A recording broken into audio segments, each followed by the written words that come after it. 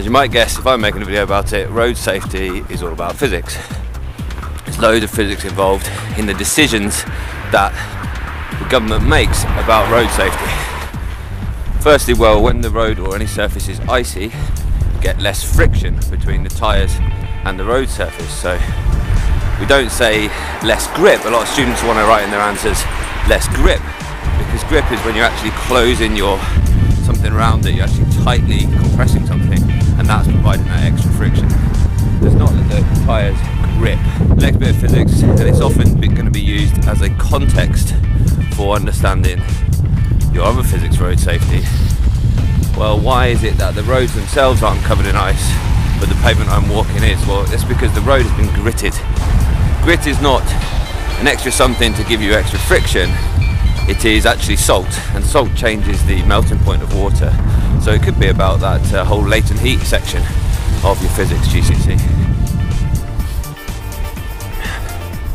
So the main context would be about stopping distances, and we talk about stopping distances on ice being 10 times what they are on a dry road. I'm actually on a really icy patch of pavement here, so I've got really low friction between my feet and the snow. And every time I push off, I haven't got any force to oppose the force that I push with, and it means I just slip. So that's the context, Newton's third law.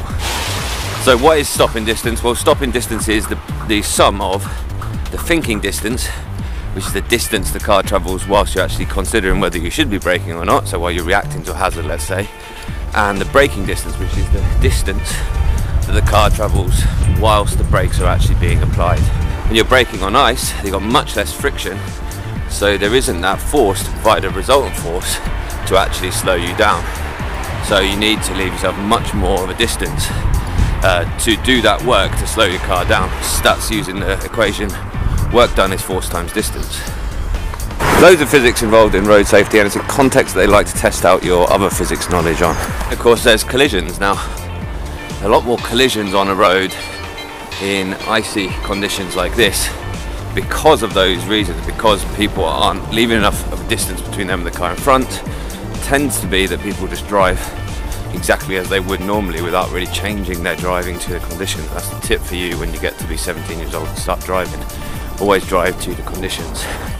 But what are collisions all about? Well, collisions are about the conservation of momentum. So when two cars collide, then the momentum before the collision, so whatever the mass times the velocity was before the collision, is equal to the momentum after the collision. And normally we're talking about two cars colliding and like sticking together and becoming one mass that has the same momentum as before the collision. It's another icy little section for me to walk on. And of course, whenever you're walking around, you're thinking of Newton's pairs, aren't you? Newton pair forces. So here's a video on momentum and collisions.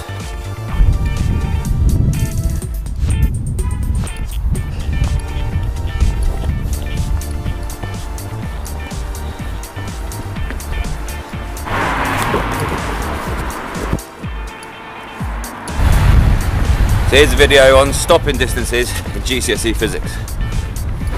And the last is a group of safety features, the in-car safety features, and they're all about Newton's second law. And Newton's second law you can call F equals ma, or force is a rate of change in momentum, so we say delta P over T, and they're actually the same equation. It's just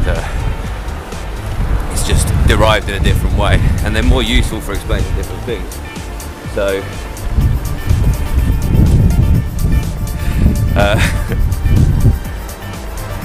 most of the in-car safety features, we use those equations to actually explain them. So the first one, let's talk about the crumple zones at the front and back of the car. That's going to be one of the main examples they're going to use in GCSE for you to apply that equation. What happens when the crumple zone crumples is that the time of that collision is increased.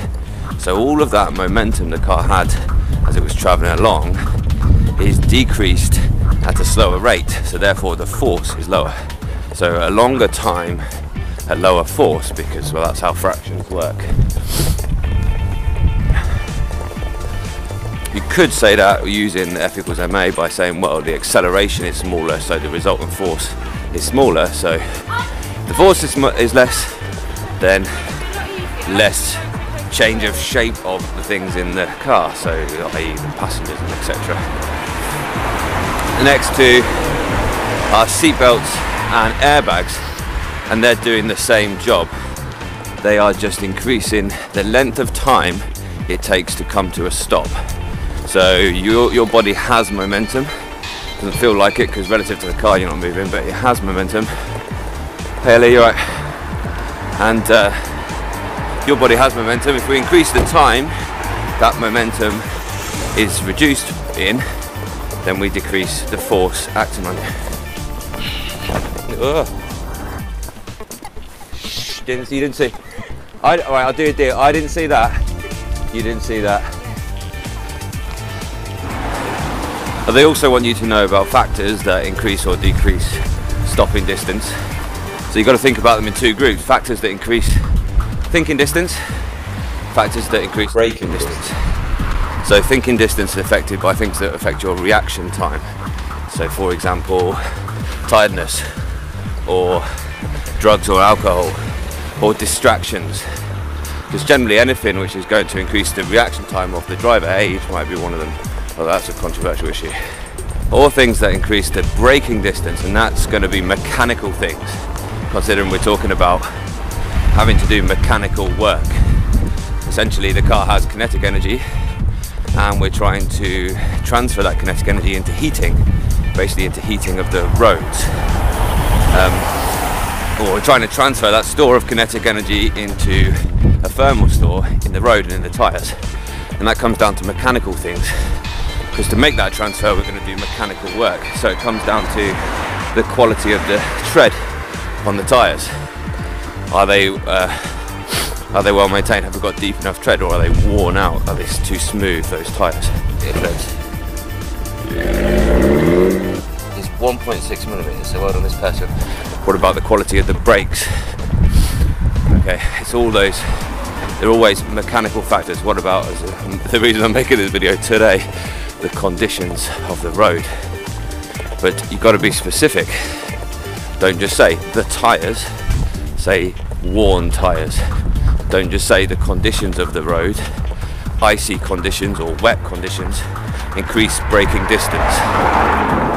And then there's this fascinating thing, which is that because it's kinetic energy and that's proportional to speed squared, then if we double our speed, we've got 4 times the kinetic energy. So braking distance increases with the square of the speed. The thinking distance just increases proportionally with the speed. So that's the reason for this little graph. It's always seen in the highway code. So that's car safety features. I'm at school now.